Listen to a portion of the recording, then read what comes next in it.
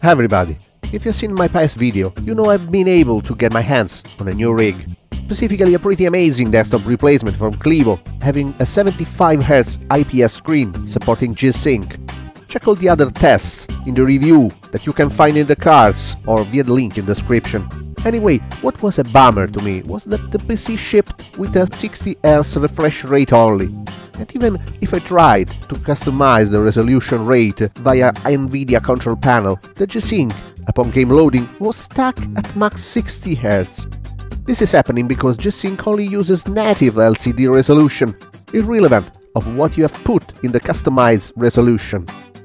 The only workaround to that was to ask in a forum that was Tech Inferno and find someone kind enough to give me the link to an awesome freeware utility called CRU, Custom Resolution Utility.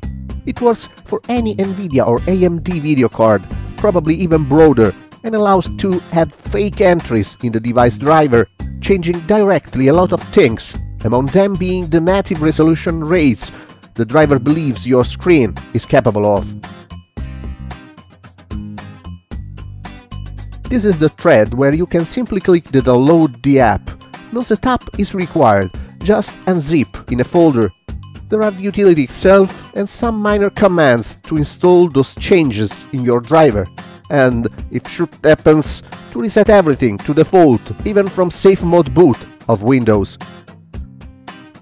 Here is how it works. You open the app, you select your monitor if you have more in the picker above, and you'll find only one native maximum resolution for your screen.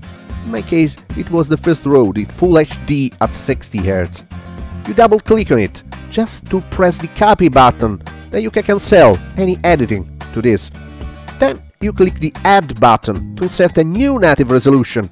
Now it's time to press Paste button, so that any minor attributes get copied from the original template. You only then need to change the refresh rate. I changed from 60 to 75 and then click OK. Now your native resolutions are 2 and you can click OK. CRU calls detailed resolutions. Then, if you have a 32-bit operating system, you click the Reset command. Else, you click the Reset 64 for 64-bit Windows. It will load and inject the modify entry in your graphic driver. No need to restart. Now you can go in your NVIDIA control panel and finally choose the other refresh rate for your native resolution. 65Hz is now served as an entry. Click Apply. You'll have the canonical 15 seconds of trial, but I'm sure you should be okay. Done! As soon as you have G-Sync enabled, your games now will be able to be pushed till the new maximum refresh rate of your monitor. Being it 75 or even 120 or more, it depends on your panel, do your research. This is NVIDIA Experience, where you can see Shadowplay keeps activated. Of course, it will encode what I see in a stock 60p frame rate for the MP4 video. Thus, it might happen that minor tear-off can occur in a movie, but this does not change that real-time playing will happen at 75Hz nonetheless. NVIDIA Experience keeps maximizing every setting for TF2. Now, a brief show of this new 75Hz G-Sync success. See? 75 FPS. As you may know, G-Sync dynamically lowers the LCD refresh rate to be continuously linked to the performance of your NVIDIA card. If your game can sustain 75Hz, you'll have it all the time. Should it drop, the refresh rate will lower accordingly. That's awesome. You can never see more frames than the actual refresh rate of your screen anyway. Having 200 FPS is nonsense if your screen is stuck at 60. The way the old vertical sync worked though introduced a lot of lag, because it was the graphic card to chase the locked refresh rate of the screen. With G-Sync it is quite the opposite.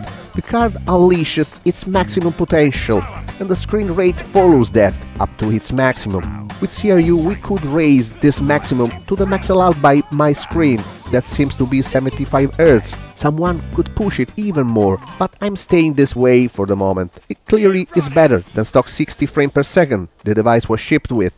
Go, go, go!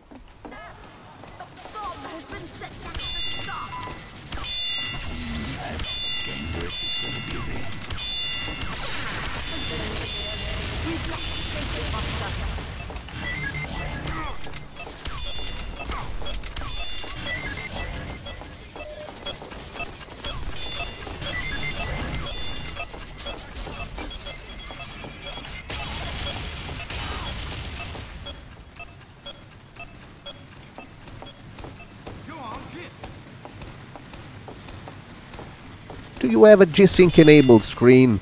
Are you really using the maximum of your refresh rate potential?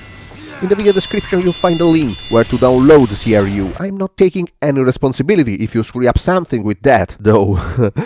Hope you enjoyed, and thanks for watching.